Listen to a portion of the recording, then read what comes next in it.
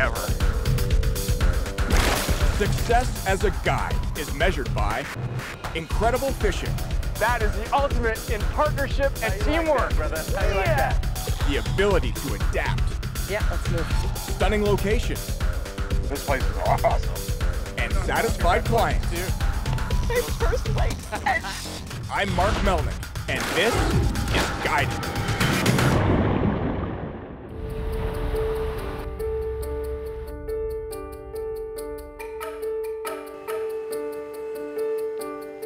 So coming up is a very special edition of Guided, and the reason why it's so special is because we get to work with an organization called Project Healing Waters.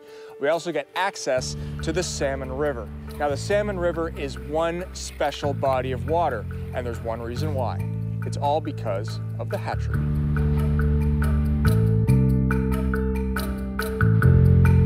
Years ago, one of the Great Lakes wasn't so great. Due to a variety of factors, Lake Ontario saw the extinction of apex predators such as lake trout and Atlantic salmon. And to make things worse, there was an invasive species alewife boom wreaking havoc on the balance of the lake. In 1968, a program was developed to reintroduce predators back into Lake Ontario. And over time, there was some success. At that time, there were 11 hatcheries in New York State, and all of the fish that we were going to stock, Pacific salmon and later steelhead, etc., were being raised in those hatcheries until this hatchery was built in 1980. In 1980, New York State's largest hatchery was built expressly to raise steelhead, Pacific salmon, coho salmon, and brown trout to assist in the alewife fight. It is this, the New York State Salmon River Fish Hatchery, which is a major contributor to the very intensive, very spectacular sport fishery for big numbers of large fish. It is exclusively for raising trout and salmon for both Lake Ontario and the section of Lake Erie that New York State borders. The rebuilding of an environmental collapse which is now a major contributor to Oswego County's recreation and tourism industry. The real bottom line is that good biology, in this case, what we do here at the hatchery, raising these fish for stocking, the environmental things that we've done to improve our water quality both in the lake and in the streams. Biology comes first, the economics come out of it. So we've created a good biological system that's producing fish that can survive in this system today. It's not the same system it was 150 years ago, but it is what we have today, and these fish are thriving in these watersheds, so they attract people to come and fish for them. The fishing is great in New York State. Those of you who are new arrivals, come and see me before you hit the water. So what does this all have to do with guiding? Well, the guiding industry in Oswego County, New York is strong all year long. Let your guide know your needs. I have tons of rod. Whether you fish from shore, through the ice, the banks of a river, or in the middle of the lake, guiding is a vital industry to the area. I do. I don't screw around. And that's a major reason why we're here, to work. Local guides from all over the state converge on the Salmon River once a year to volunteer their time to Project Healing Waters fly fishing. So why do you volunteer your time? Because I can't serve, so it's a way for me to give back. Stevie, put his life on the line for me and for my country, and this is the least I can do is take him fishing and teach him something I know how to do. A group dedicated to the physical and emotional rehabilitation of disabled active military service personnel and veterans through fly fishing and fly tying. Many come together each year to wade the waters and hook some giants. Project Healing Waters has existed since 2006 when it was formed at Walter Reed Medical Center in Maryland. And since then, it's grown to be over 139 programs in 46 states, Canada, Australia, and the UK. There's a need for Project Healing Waters, not only with soldiers currently returning from recent conflicts, but also for past generations. Fly fishing offers a great recreational therapy for a lot of these men and women. There is no commitment needed, though we do enjoy people regularly attending our programs.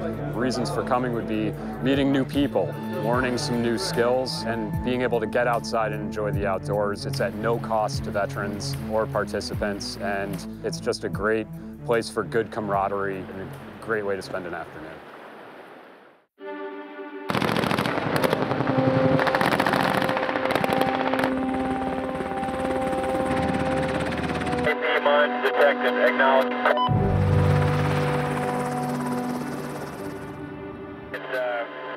These veterans have seen combat, and some, receiving catastrophic injuries, have rehabilitated and returned to the battlefield.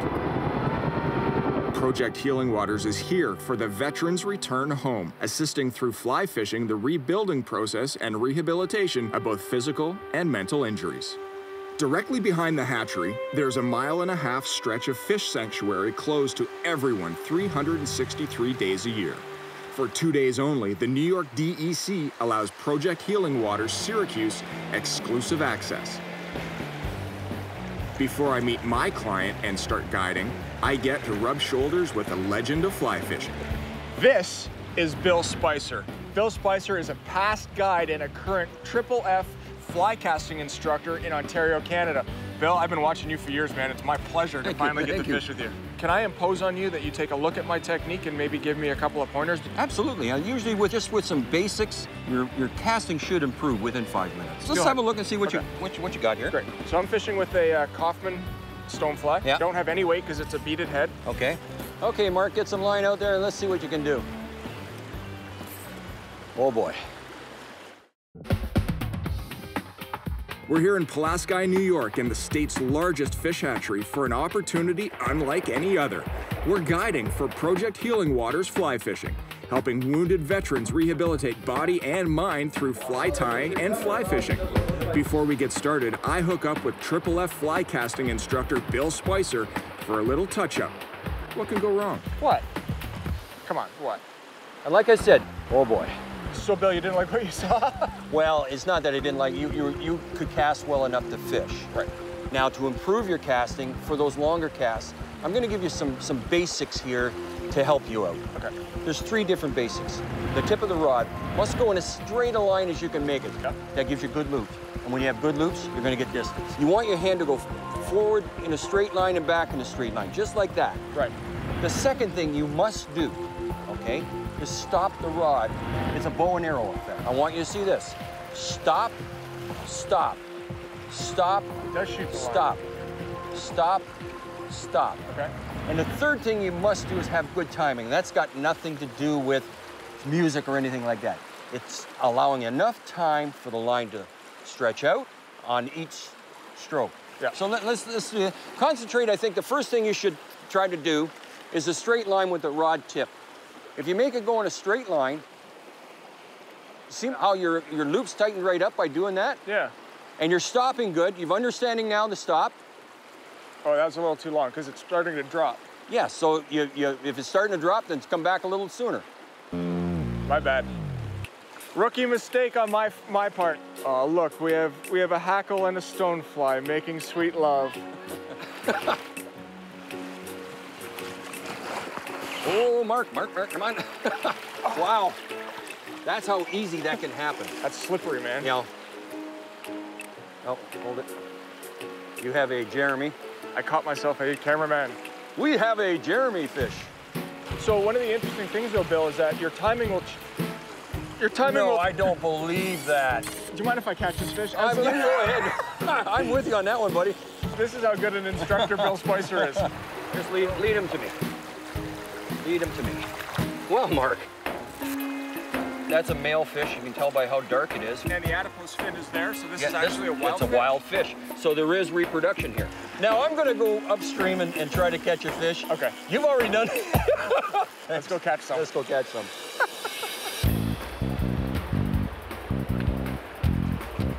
Beautiful.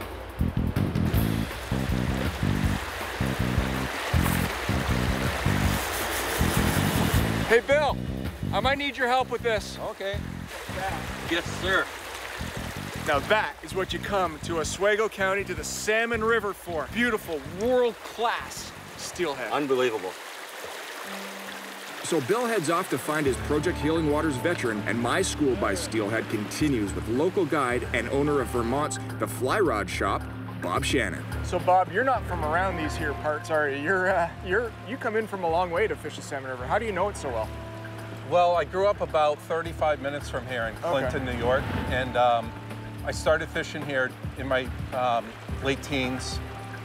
guided here in my 20s and then moved to Vermont. I come back every year for the fall and spring runs. I'm very familiar with the area. I've got about 26 years on the Salmon River. Wow, so you've got all kinds of different techniques that you can apply to any given situation. Let's figure some out. Okay, we have a rig that's set up for surface bite. Cast our fly across the river. This system here, these fish are not coming up to feed on dry flies. Okay. All right? That's important to know, right? Absolutely, because what we're trying to do is just trigger their mechanism of instinct. Right, yeah.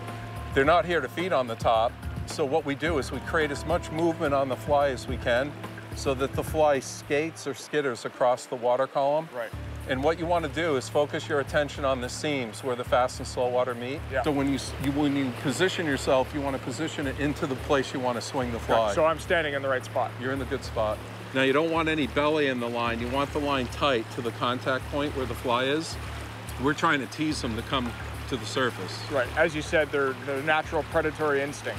Exactly. Nice.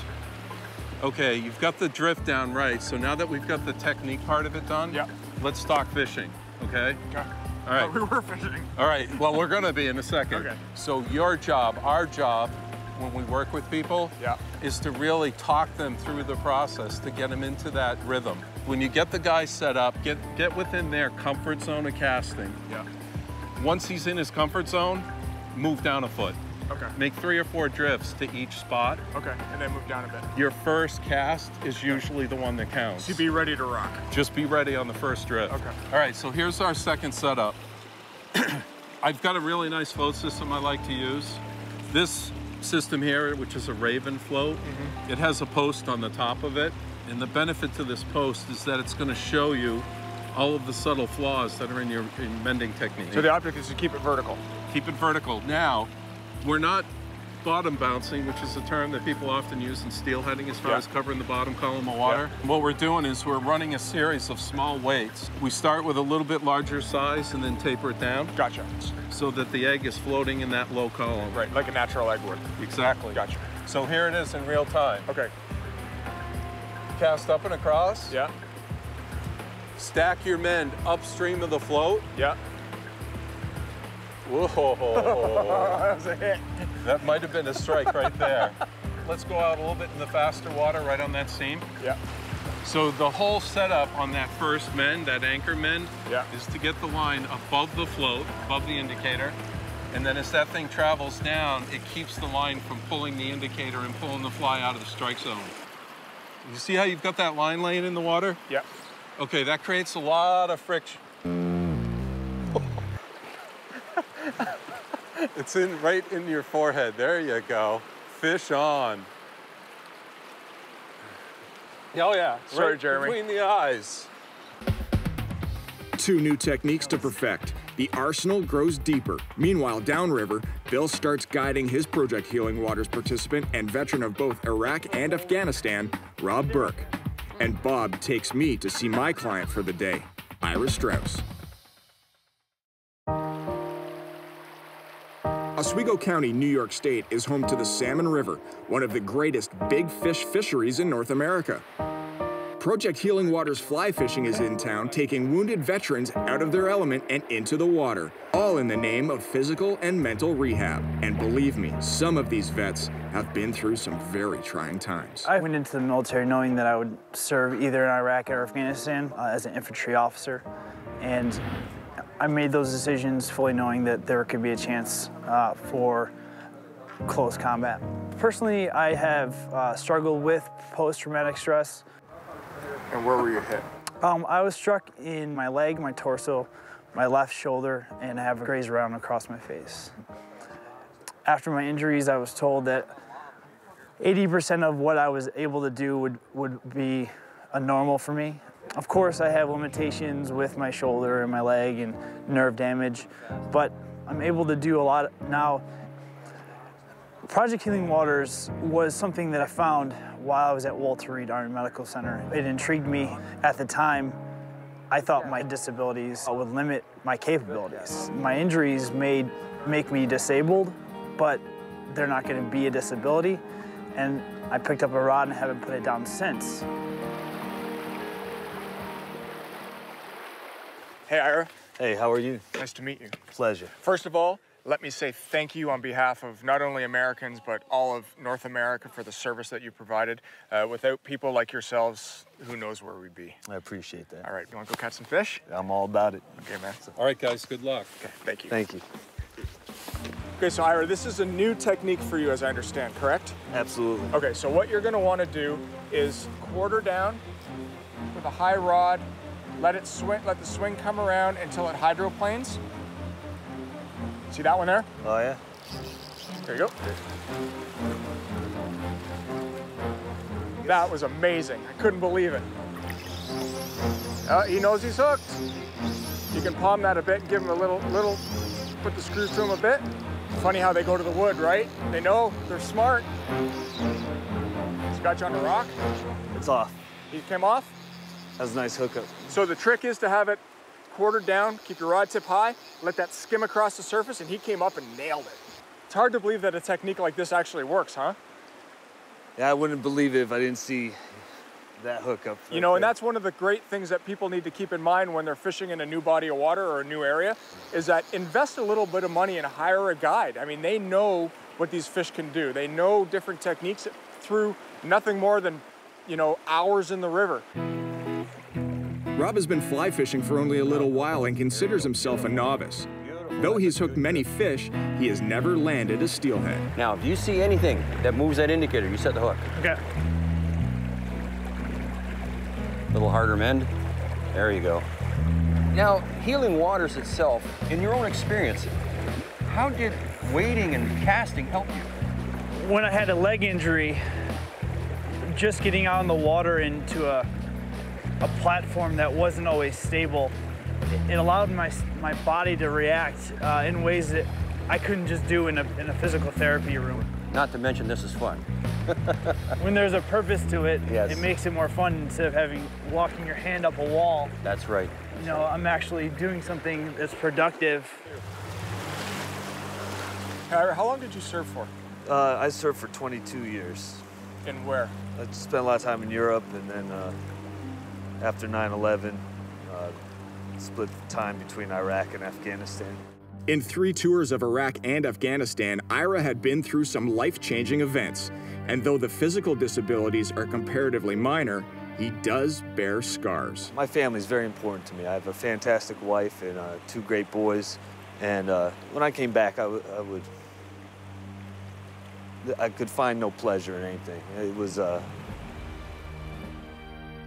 In Ira's words, he was a career soldier, alpha male paratrooper who thought that he could handle anything thrown at him. He was wrong. I just was empty, I guess is the best way to say it. They were a big part of my life, and I know I had it good, and I just couldn't find any joy in it. Right. And when I started fishing again, I started getting excited again, you know, and it brought back something to look forward to. And it was, you know, you were so busy concentrated on getting your hooks into something that you didn't worry about the past. And you know, there's potential. Every caster has potential for, you know, something fantastic to happen. And through the dedication and love of his wife and his children, accompanied by the compassion and camaraderie of Project Healing Waters, Ira is well down his road of recovery. You know, I came as a participant, and they did so much for me, and I feel this gratitude, you know, now I volunteer with the program in addition to being a participant, and I try to do the same that was done for me. And yeah, of course, because you're appreciative. Some of the stuff individuals struggle. Oh, it was on steroids. Taking their steelhead for a walk. Fish, fish. Pink did it. Good job, man. You got him pinned. Multiple hookup on the Salmon River. One upstream and one right here. I love it. There we go. Good net job. Wild fish too, huh? Yes. Good. Now tilt them to me. Smile. Got it. Oh, there's a fish, fish on? Or you hooked up in the bottom? You were hooked up in the bottom. I was. You got a fish. As Rob and Bill seem to be getting bites, Tighten up the line. Yep. nothing is sticking, but it's not for lack of trying. Oh! Oh!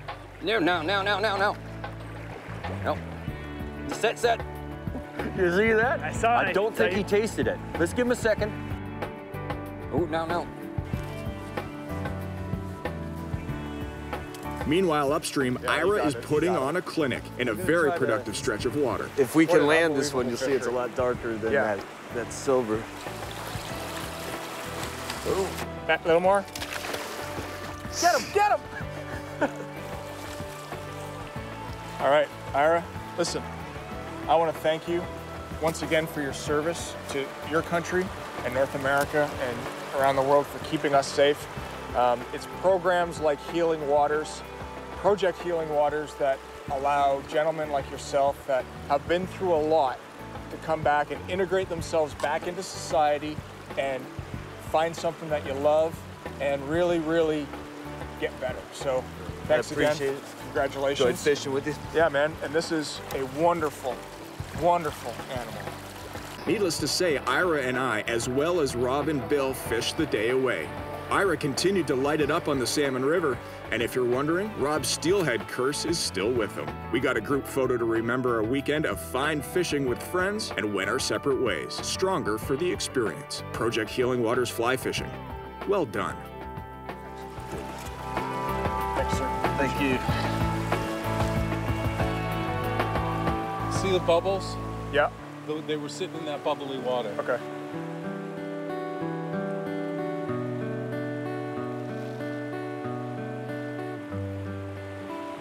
I can't tell you how hard it is not to grab a rod and start fishing.